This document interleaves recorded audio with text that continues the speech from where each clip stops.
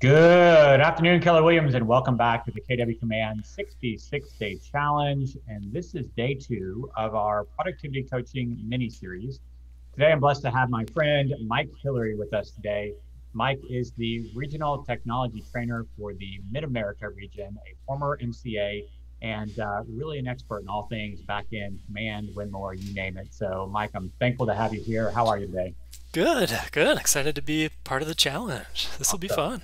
Yeah, for sure. So today we're going to talk about how do we add, and probably more importantly, remove people from the pro coach team within Command. So let's talk first of all, how do we add people to the pro coach team? What's the easiest way or best practice as far as that goes? Yeah, so if this is your first time setting up the team, to be honest, the easiest answer is going to be to give your MCA a list of all the individual agents you want to add into the productivity coaching team. Perfect. Because they do that on the back end. That's not something you can do as Rainmaker, is add anybody to the team.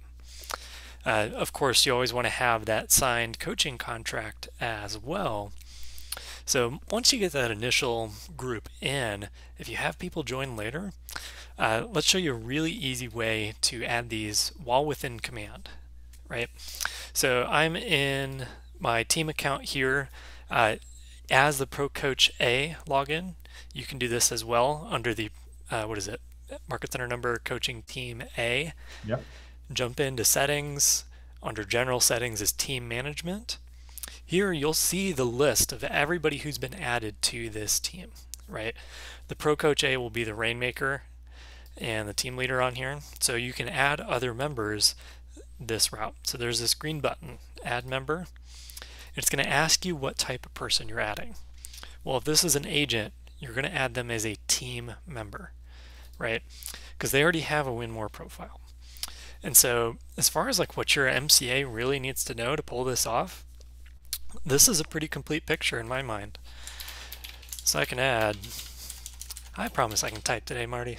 It's only when people Right. are watching, right? Right. So phone number, email, and then as far as agent role, you can really pick whatever here. The MCA is going to use a certain type of role on the back end, but this tells us, hey, we know this is for the coaching program. And I can hit submit, and then the MCA department, as well as I think the OP, they get a notification by Kelly and in their email saying, hey, so-and-so has requested that you add this person to your team. Fantastic.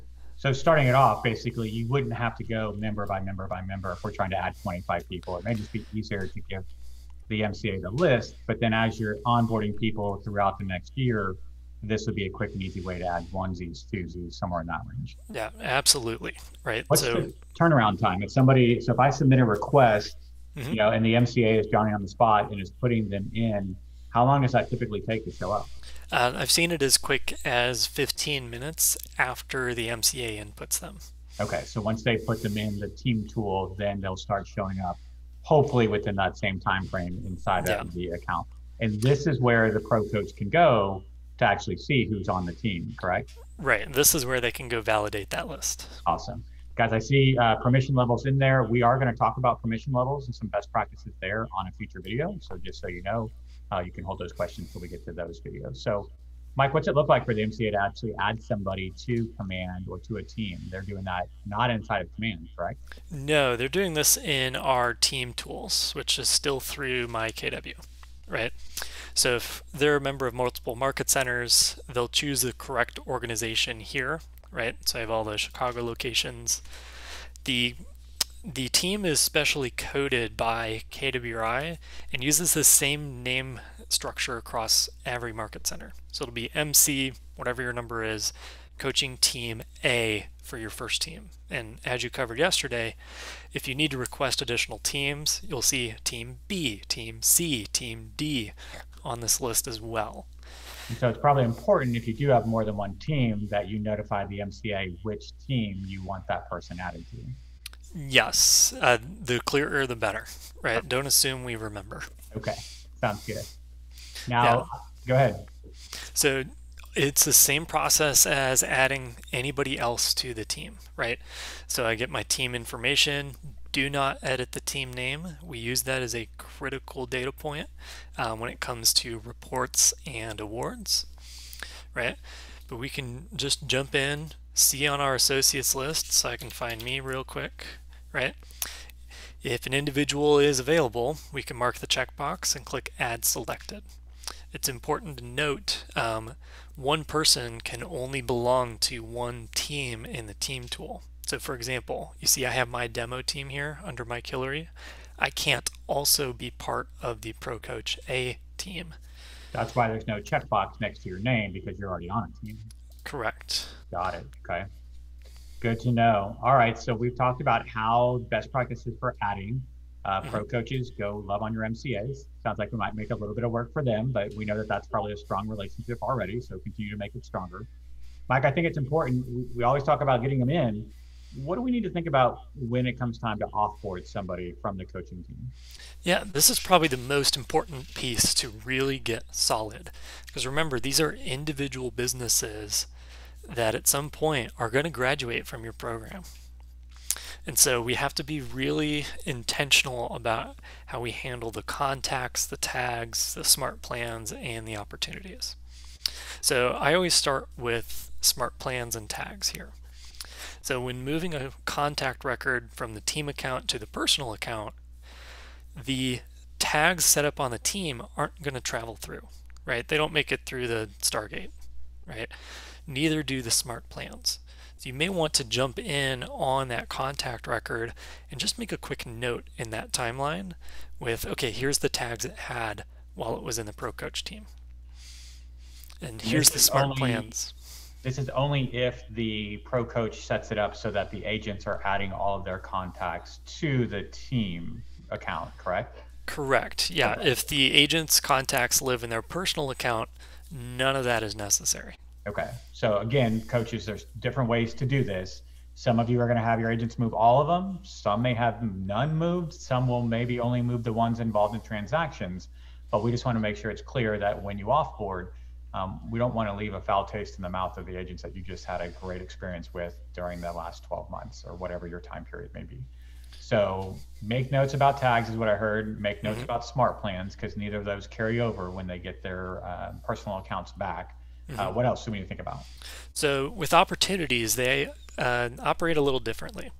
So as long as the agent was named as an assignee on that room, they'll always be able to go find that opportunity under the All Opportunities tab. Why don't we show opportunities right now? Because I'm not sure all of the pro coaches have seen what it looks like when you're in a team account, the new tab that gets added. So Mike actually is going to have 4 tabs across the top, and that first one is now actually his team. So that would actually say pro coach, whatever your team name may be, as far as the team name for the agent. Yeah, it'll say coaching team A, right? 1047. Yeah, there you go. Then it'll have their name, and then every opportunity, regardless of which of those 2 pipelines it's on, will be visible under All Opportunities, as long as you haven't archived it.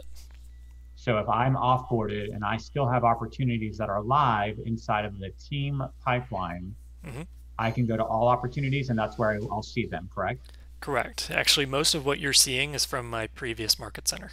Okay, so they don't have to worry about recreating those in their personal pipeline or anything like that. The documents are still there. The commission request will still be there. Everything will still be live. You'll just be working it from inside of this tab. Bingo.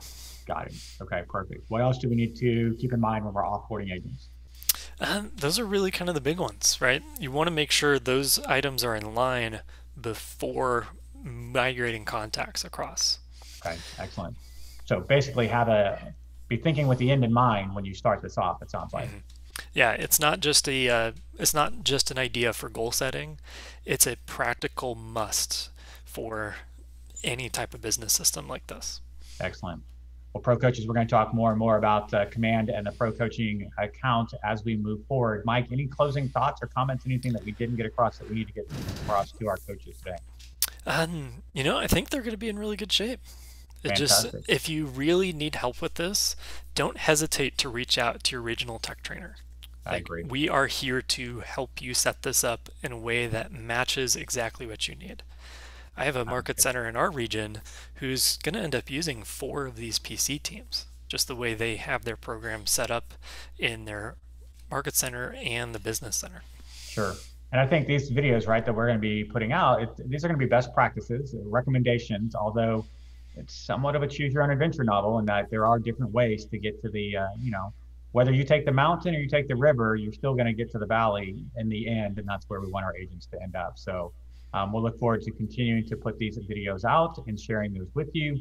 Mike, thank you very much for your time. I appreciate you sharing your knowledge and wisdom with the productivity coaches on this video. It's always great working with you. And guys, as always, we'll look forward to talking to you again real soon. Thank you.